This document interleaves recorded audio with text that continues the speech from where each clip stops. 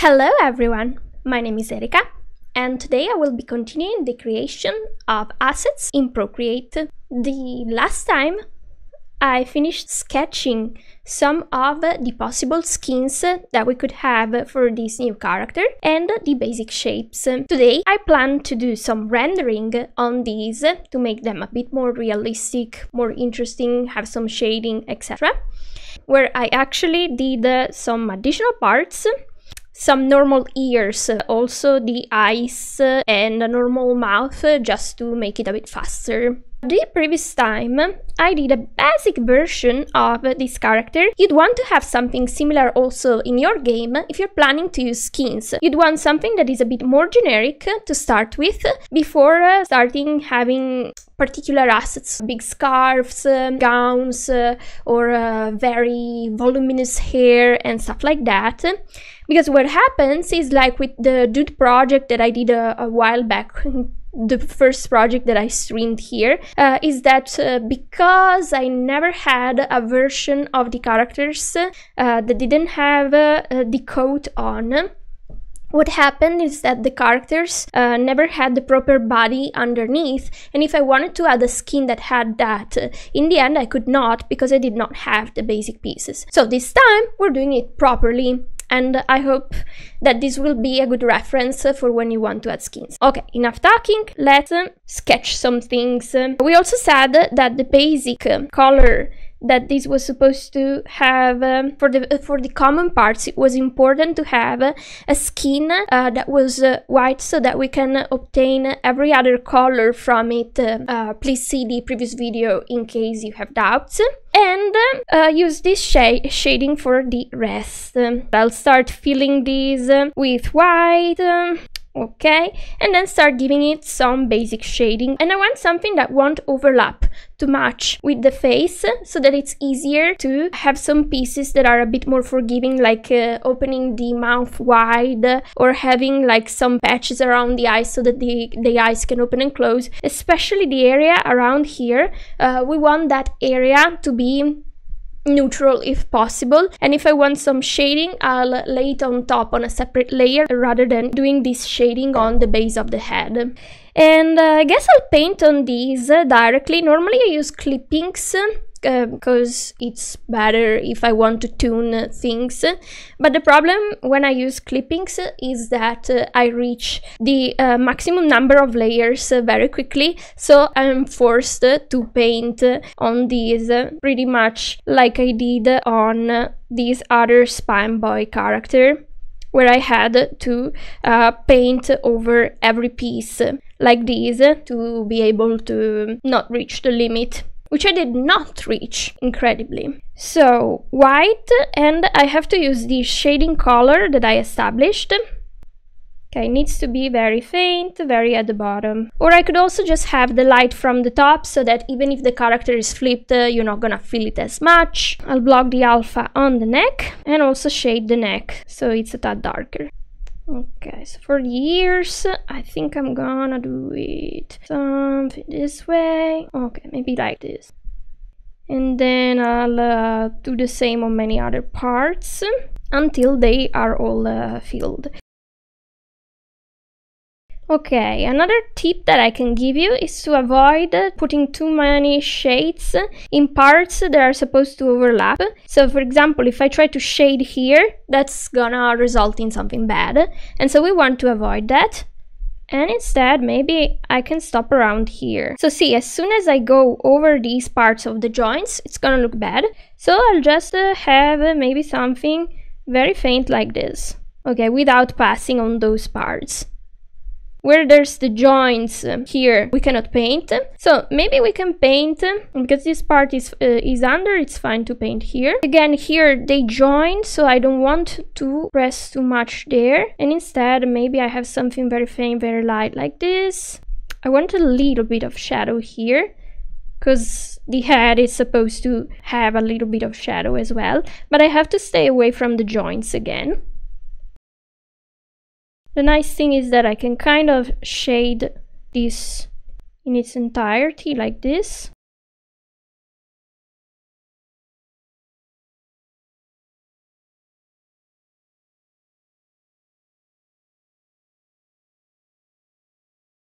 I'll tint this hair here just to see how this is gonna look.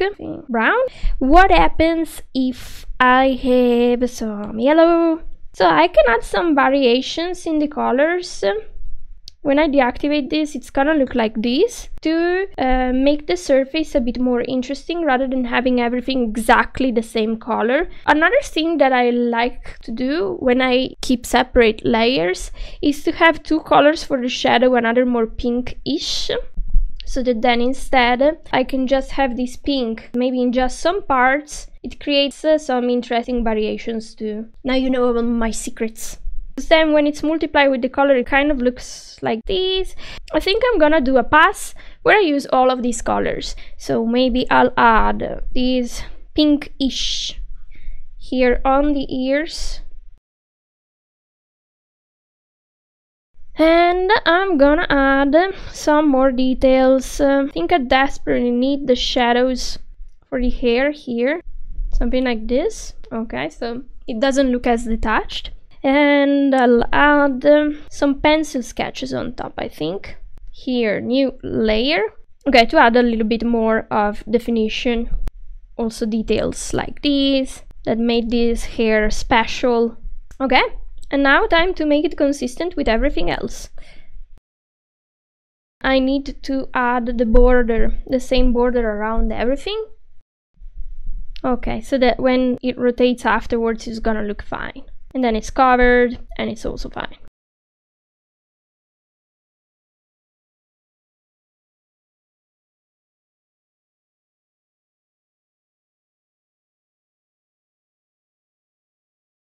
Generic smile, I'm gonna do a new layer where I do it in that sketchy style. Because here I wanted to have some skin tone.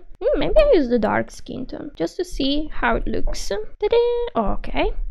I'm just gonna fill this layer. Oh yeah. Multiply. And it looks nice.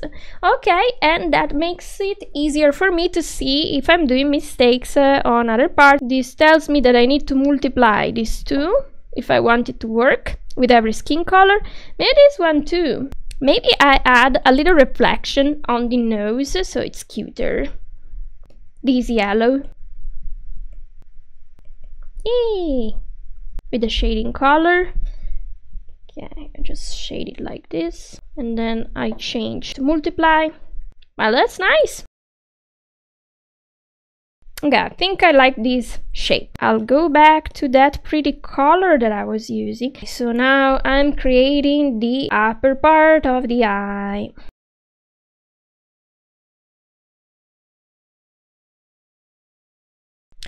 Then for the eyes, there is this trick that I mentioned in some other stream that one can create. I'm gonna use red so it's very visible, a patch around this that looks like this. I'll disable momentarily these parts so that I can cover them nicely, and we want something like this around the eyes. This way we can mask the pupil and the iris inside them without needing to add a clipping mask, a clipping inside spine, which would consume a lot of the resources of the hardware.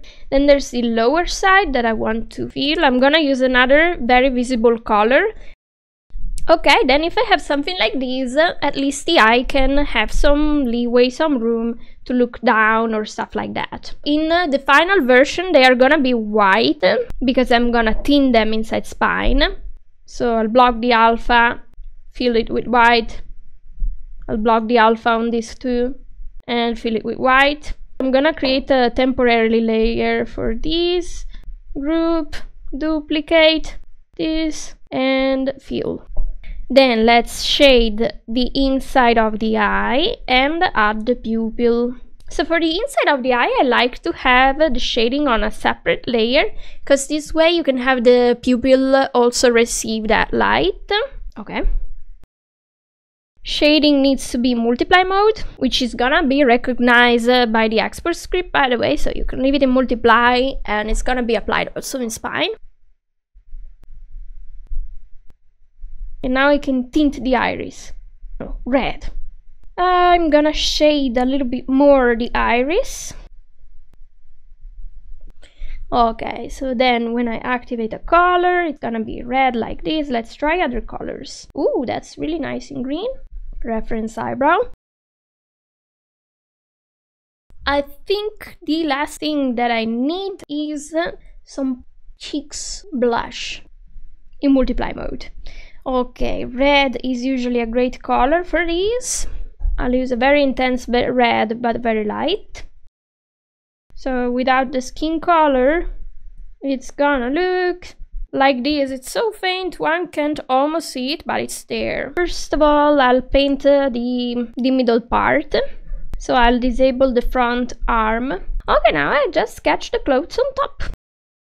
Would be cool to sort of keep the shape, so I'm gonna keep them slightly transparent so I can see a little bit better what is happening. I think I'll cut this, so I know I used a very big canvas in the beginning, now I'm going to cut it, because whatever, if I can't use it, what's the point? This will give me so many more layers. As soon as I cut it, I'll have like double the number of layers, so it is worth it. Leave room on top. I have to verify that I did not cut parts. I was so close. I'm going to create this skin in here, and then I'm gonna create, I think, a file for each skin. The dog is here! Ciao, dog! Look. There she is. Look at these floppy ears. Yay! Okay, I'll leave her free. Oh, now I can see all my mistakes. I think I have to redo some parts. What did I do here?